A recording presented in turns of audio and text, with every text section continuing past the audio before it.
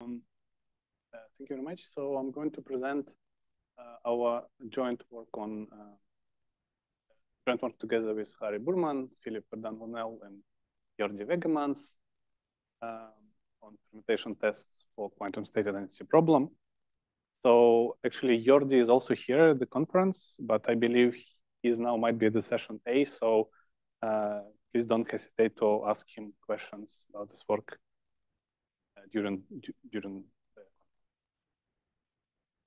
Okay, so yeah, so the basic setup for this work, it's all motivated from the swap test.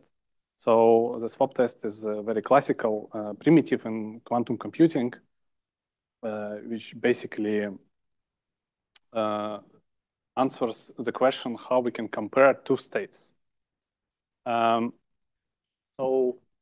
imagine that we are given two quantum states, psi1 and psi2, and we are promised that they're either orthogonal or they're identical.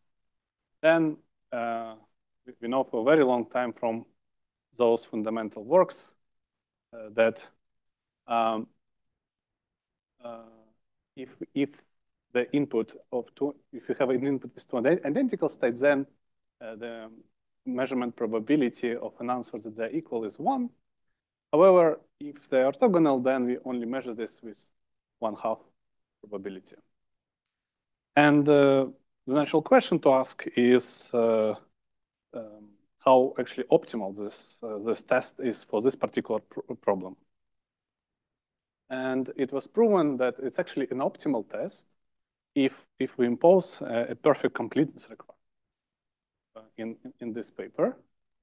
And what does it mean, perfect completeness requirement?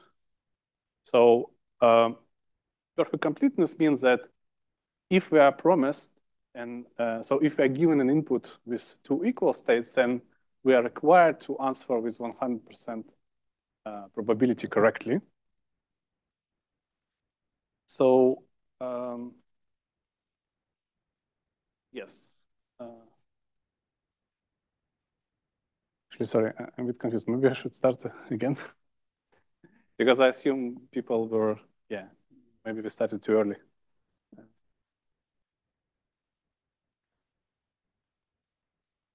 Okay.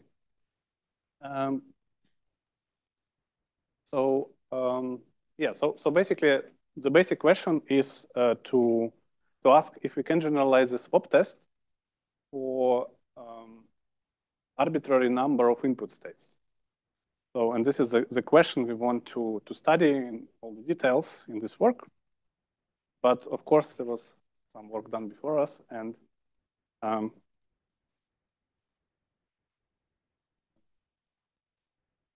yeah, and before I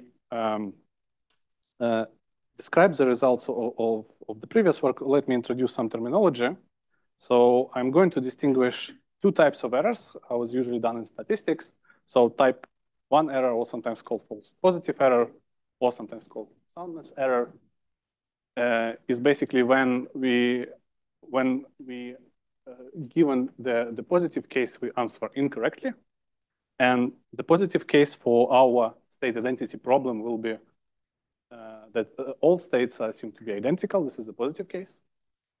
And the type 2 error, or called false negative, or called completeness error, is basically an error when we are given a negative case and then we answer incorrectly.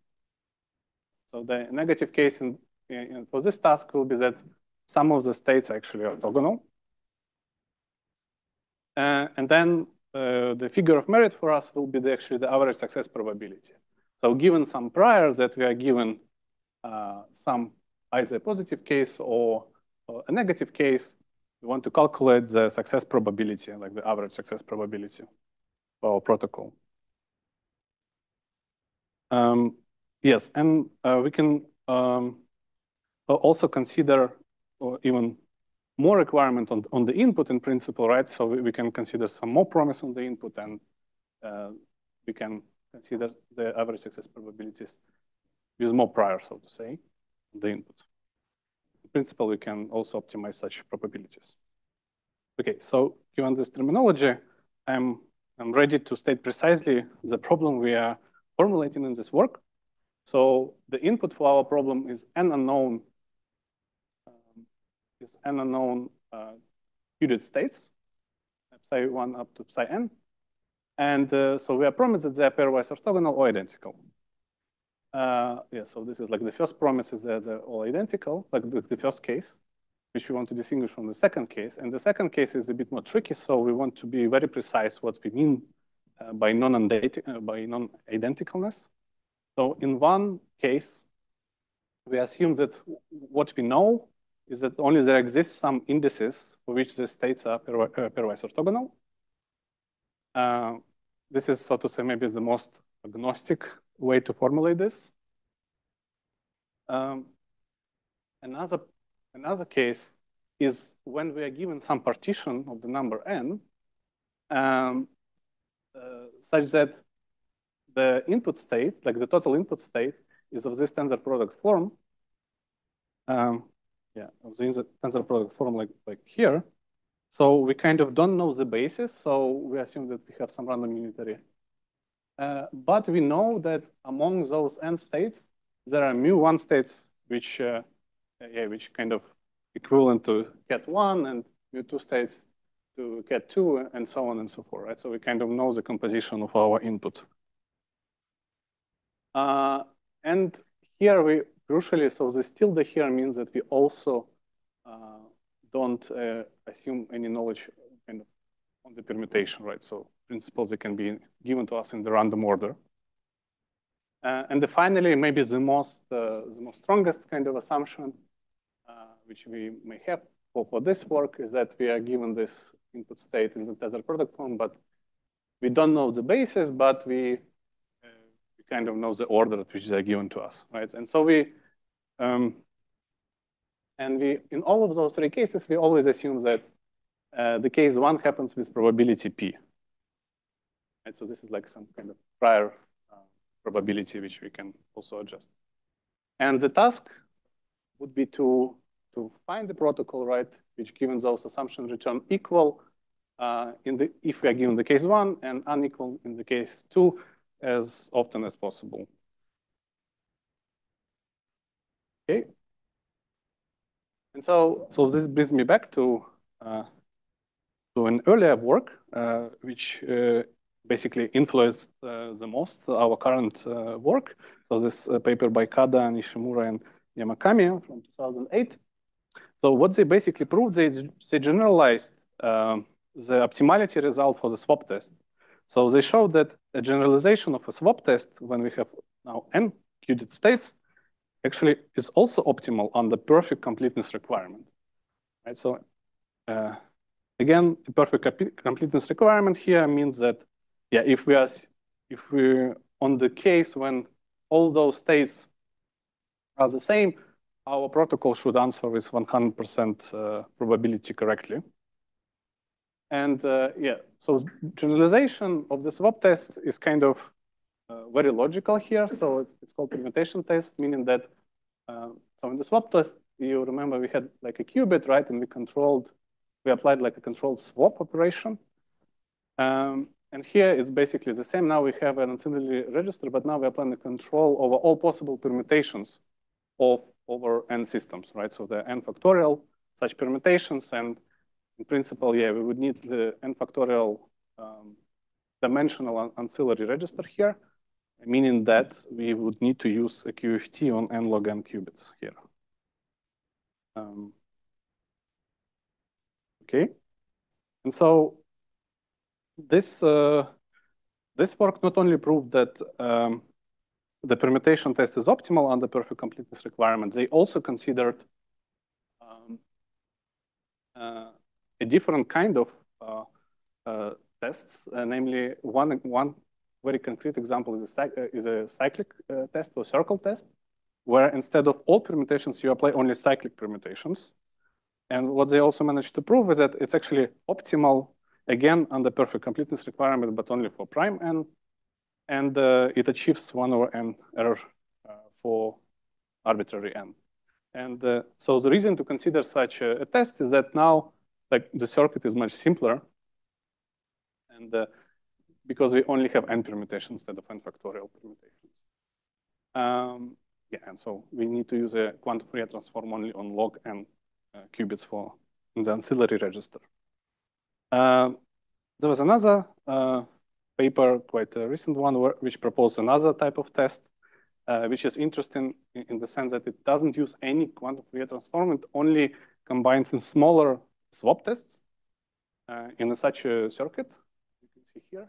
So you assume that you have some kind of selected state, and then in principle all the other states can be the same, and they proved optimality in this rather very restrictive condition that it's actually optimal for arbitrary n, only in this input case.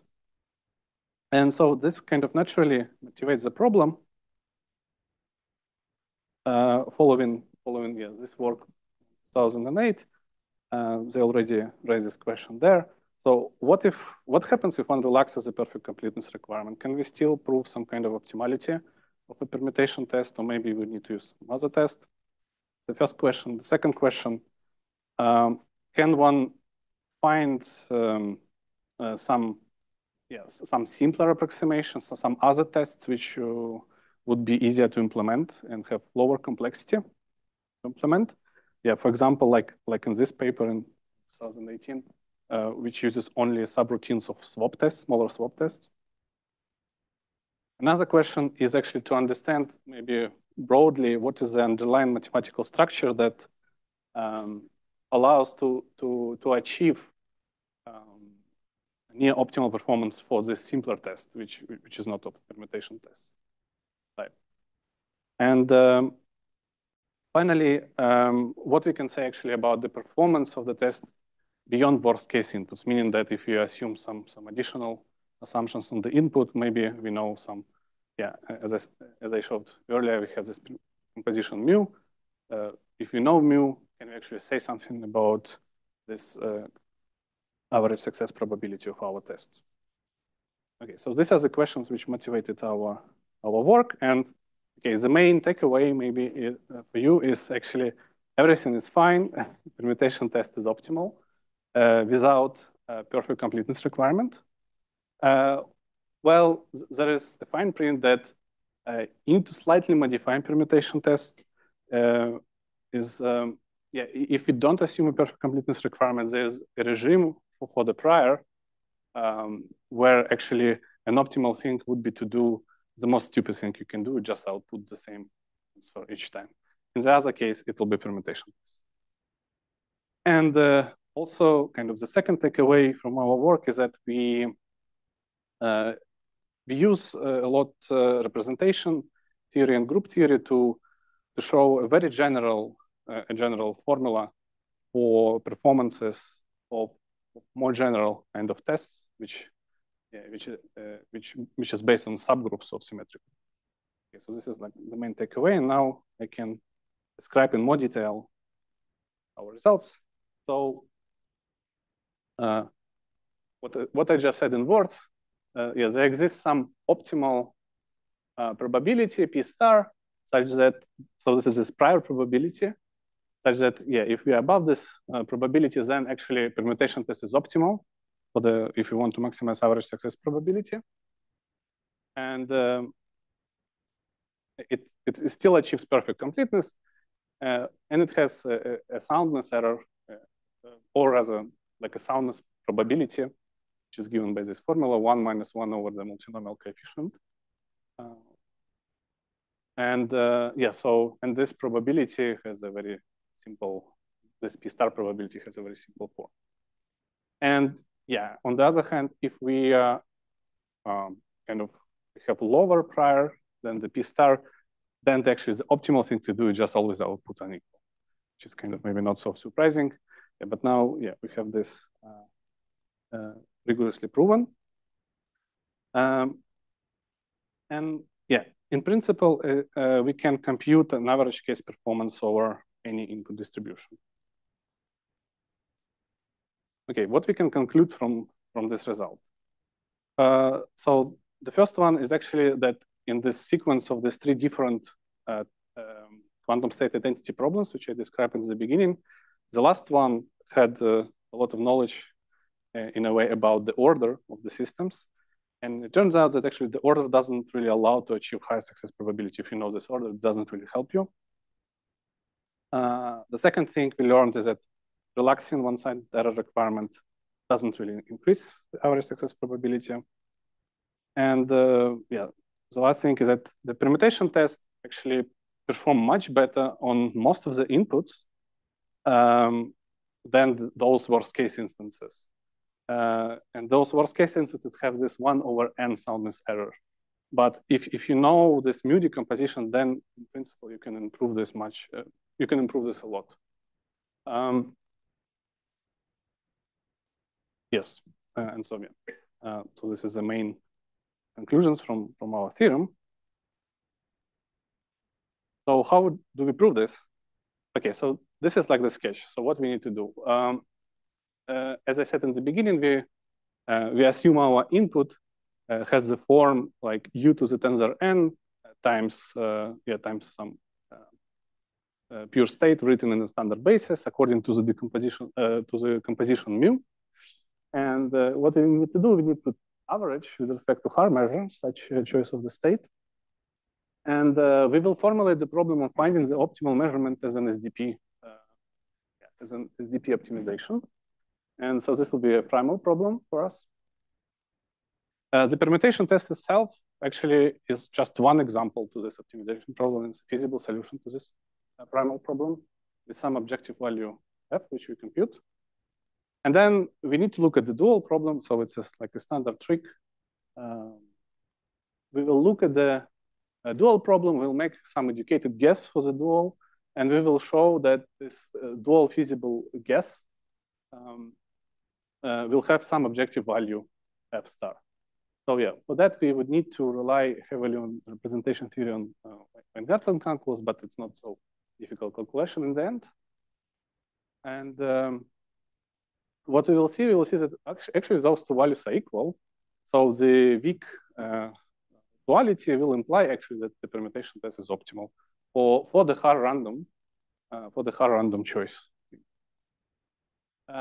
Well, and so there is very last tricky thing is that we need to show actually that the Haar measure is in fact the hardest measure of all possible inputs.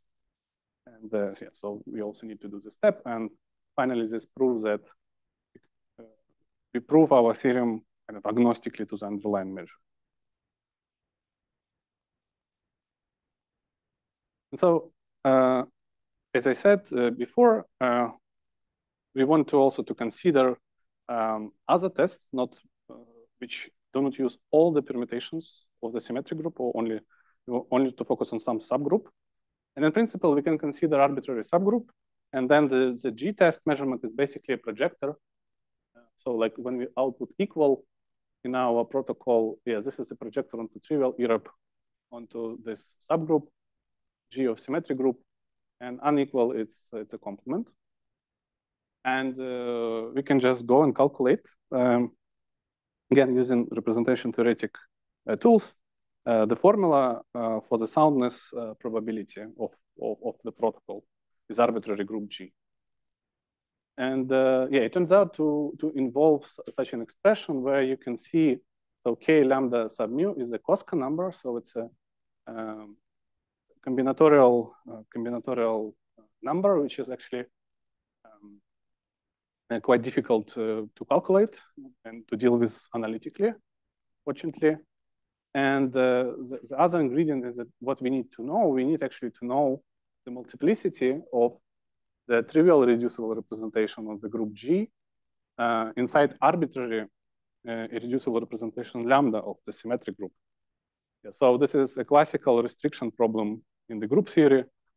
And for some groups G, we can answer this rather easily, but for some, it will be a very hard problem, in principle.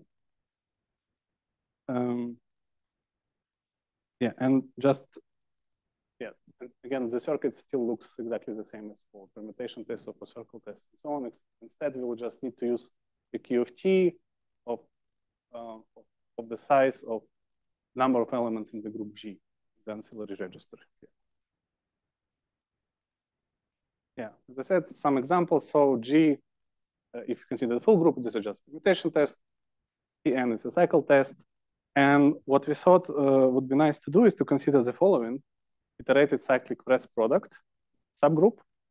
Well, why? It's because of the prime number position theorem. We can write any number right in the prime factorization. And in principle, if you can understand how to restrict such, how to restrict arbitrary irrep to trivial irrep of that group, that give us a formula for the soundness error shown in the previous slide. But for that work, this is very complicated question in general. And for this work, we assume that the number of states is a power of 2. And in that case, it's just an iterated swap tree test. So it actually looks like a tree. So we just apply like a bunch of swap tests in the tree manner. So this has like logarithmic and depth, which is nice. And it turns out that analyzing this test and finding the formula for the soundness is very difficult question. And what we were able to achieve so far is to lower bound this by some complicated recurrence relation, which actually achieves the scaling 1 over n on the hardest input. So in some sense, this performance of this test is the same as a permutation test on the worst case. And it would be actually interesting to find whether this test gives some advantages over the permutation test over wider class for assumptions for the input states. But as I said, that would involve understanding representation theory of this iterated rest product group to a higher level. Okay, so and what we can now say about some open directions. So here in our work, we didn't study the approximate version of quantum state identity. So this would be the most natural thing to consider now if we can prove the same optimality without one-sided error restriction for the permutation test. Yeah, as I said, it would be nice to analyze the G test further for the iterated res subgroup, but also find some other interesting groups which would be interesting for certain inputs. Yeah, and the last question: can we actually use similar techniques to reconstruct this composition factor? So can we actually extract more information other than just saying they're equal or unequal? And prove optimality for such protocols using the similar techniques. So with that, I want to thank you for listening.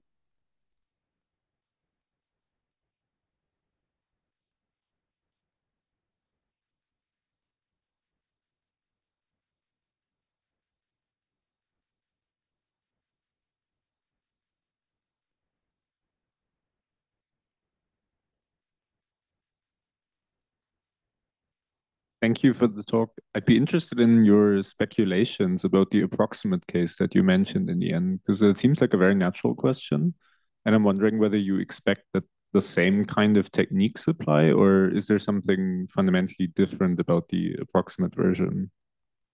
Yes, so yeah, we thought about it, and so we assume that in principle, if we can think about, so if we model our input with some kind of mixed noisy state, then I think we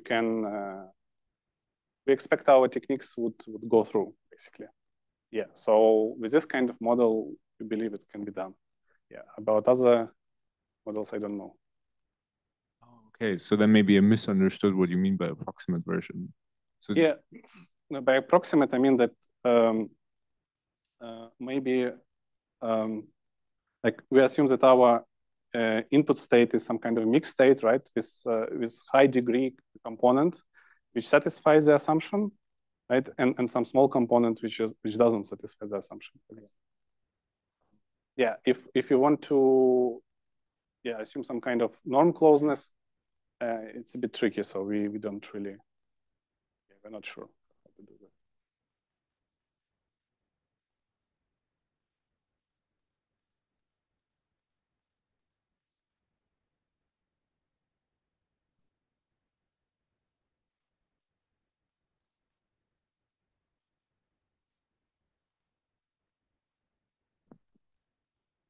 Hi, thanks for the talk. I just wanted to ask about a related uh, problem, or at least what I think might be related with this like distillation of mixed states, like many copies of a mixed state. I know that there was a paper that kind of showed that this iterated swap test or something that looks like it is sort of optimal for that problem. I don't know if you're familiar with that problem, or if you think that they're similar, or if you think that.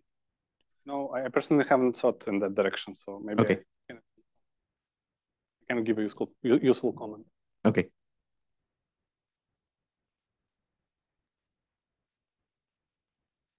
Yeah, thanks for the great talk. Have you ever thought about what is the best soundness you can achieve in the like a product test or swap test kind of thing? Like you wanted to accept with probability like very close. I don't know. It's probably impossible to get it to accept with probability one if it's orthogonal. But and then as the states get closer together, then you wanted to accept with lower probability. Yes. So like what we want to assume here is yeah, basically, so our hope would be, right, if we know so if we have this promise for mu, right, then yeah, so this will be like the formula for the soundness.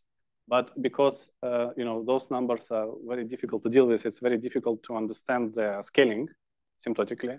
And so, but we would like to have that for certain choices of mu, that like some concrete choices of mu, this would scale similarly as the permutation test, basically. So if you can prove that, that will basically mean that our easier tests is also good for that kind of input, but this easier tests has lower complexity kind of in implementing, so it would be good to use it in some context. That's kind of the way we are thinking. Was my interpretation correct? I'm not sure like how so this how that was related. So I mean, I was more thinking about if you have like you don't care about perfect completeness anymore. You want to get the soundness as good as possible at the cost of the completeness. Yeah. In some sense, yeah, we kind of asking the question because yeah, we are maximizing in the end. We are maximizing the average success probability, but it turns out that this maximization of the average achieves the perfect completeness almost all the time, basically. Yeah, the question we started from was, can we trade completeness for soundness in some sense? But it turns out to be not possible. That would be one of the outcomes, essentially, of our result. Okay, thank you.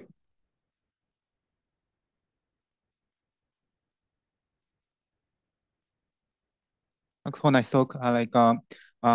So for the swap test, it is known that you can do the swap test without ancillary, right? So I'm wondering if you can generalize this result for the G test. So for instance, if the G is in this specific form, you don't need the ancillary to, perform this kind of thing, or have you thought about that? Yes. Yeah, I don't know if it's possible. Yeah, but it's a good question. Definitely worth thinking about. Yeah, I don't have a quick ideas. Okay. Yeah.